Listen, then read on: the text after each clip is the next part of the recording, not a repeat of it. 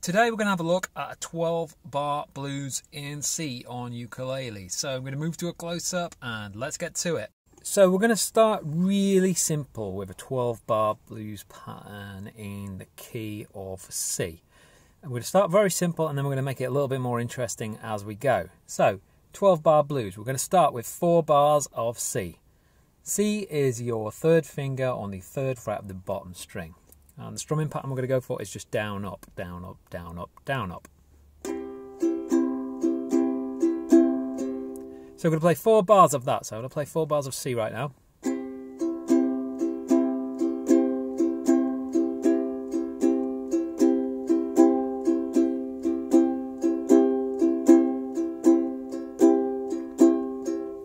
And then we would switch to 2 bars of F. So that is your first finger on the 1st fret of the E string and your second finger on the 2nd fret of the G string, top string.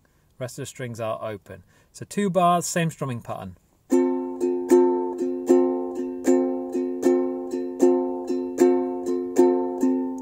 Back to 2 bars of C again.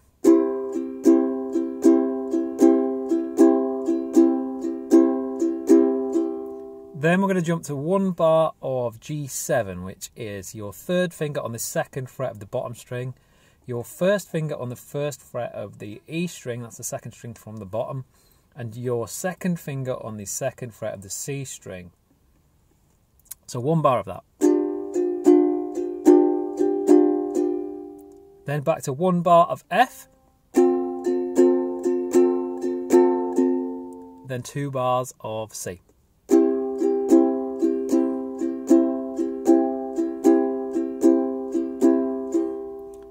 And that's it, that's a 12-bar blues. So it's 4 bars of your C chord, it is then 2 bars of your F chord, 2 bars again of your C chord, 1 of your G7, 1 of your F, and then back to 2 bars of C. And then it's over and over again from there on in.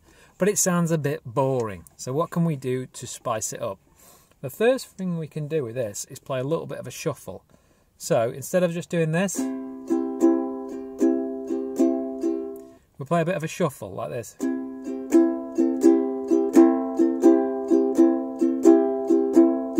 So to do that, I'm just playing a regular C chord, I'm doing my down up, but I'm dropping my index finger on the 2nd fret of the top string, the G string.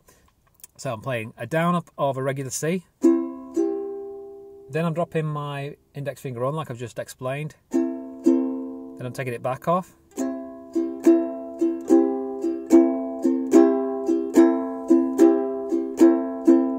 so each time I play a down up, I'm either putting my index finger on or taking it off if it's already been on. And that's giving it this nice shuffle feel.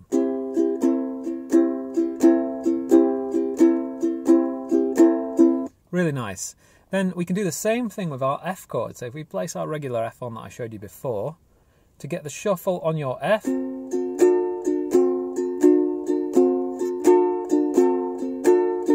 what I'm doing is I'm dropping my 3rd finger here on the 2nd fret of the C string. Same thing, so I'm playing a regular down up on an F, then I'm dropping that finger on, then back off, and that's giving us that nice shuffle feel. So that's a couple of things that we can do to dress it up and makes it sound a little bit more interesting. So that's going to dress it up quite nicely. That's going to make our 12-bar blues sound a little bit more like this. I'm going to play it quite quickly now.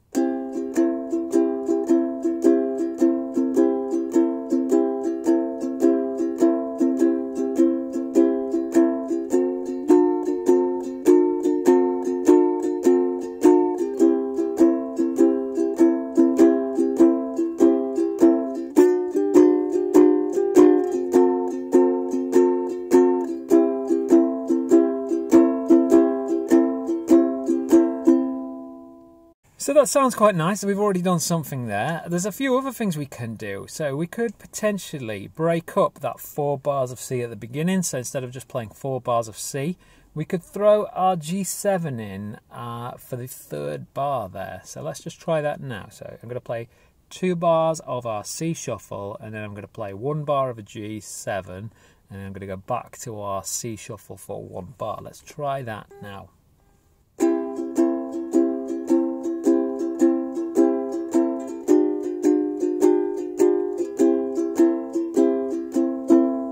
that sounds quite nice. You can see that's just breaking up those first 4 chords.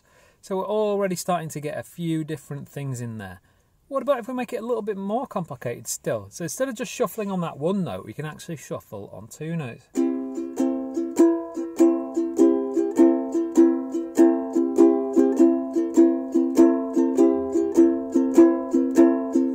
So this time, what I'm doing is I'm playing down, up with my regular C chord. Then I'm dropping my index finger like we did before on that shuffle on the 2nd fret of the G string.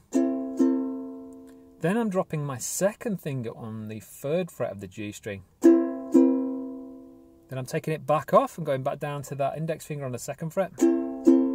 So I'm just walking up that top string on the 2nd and 3rd fret. So if I do it really slowly.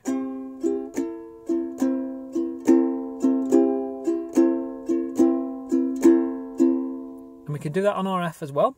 It's exactly the same principle. So I've got my F chord on, and as before with our shuffle, I drop my 3rd finger on that 2nd fret, so I'm going to do that.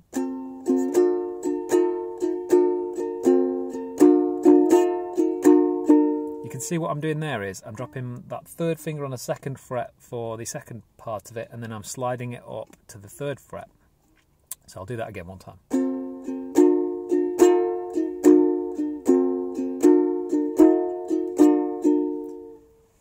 So you can see I'm starting to do a lot more with this 12-bar blues and make it sound really interesting. You can really play around with this quite a bit.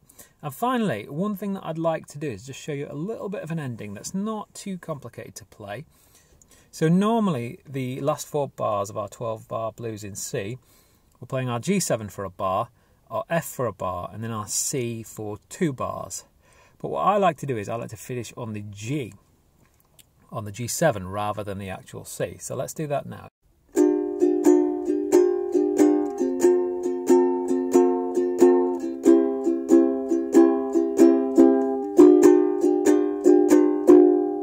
You can see that kind of sets you up to come back into the repetition really nicely.